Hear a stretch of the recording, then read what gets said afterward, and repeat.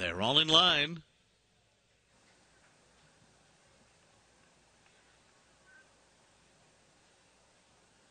They're off in the John Morrissey. And it's Moonlight Song who comes out running well to take the early lead.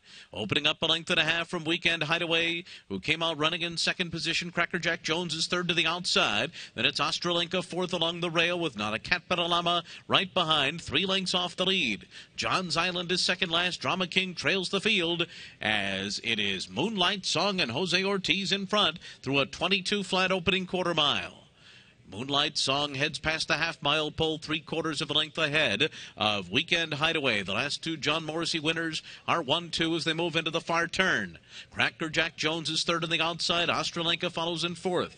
Drama King is fifth, 4.5 lengths off the lead and surrounded by John's Island and Not a Cat But a Llama to the inside. Moonlight Song runs a 45 3/2 mile and will come to the top of the stretch in front.